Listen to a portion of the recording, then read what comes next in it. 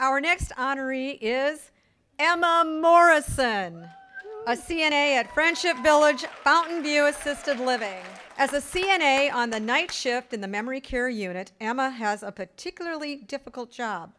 Yet she embraces the challenge with the love and compassion she mastered caring for her own relatives with dementia. There you go, yes. She says, I treat my residents just like my mom. Isn't that the way we all want to be treated?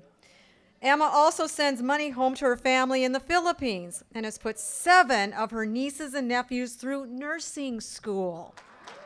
Wow. Her family, co-workers, and residents all trust her because she has such a giving heart and a work ethic second to none. When asked what inspires her passion for excellence, Emma simply says, it's different every shift, and I wouldn't want it any other way. Congratulations, Emma.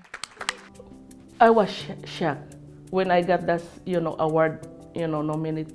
When they called my name, I almost faint because I didn't really expect with this,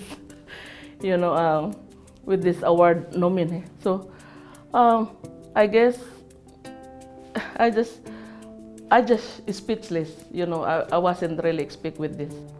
The only thing that I'm, inspired me to make a difference, just to be yourself, and just love what you do, and also you have to respect people around you, and treat them just like people that they treated you.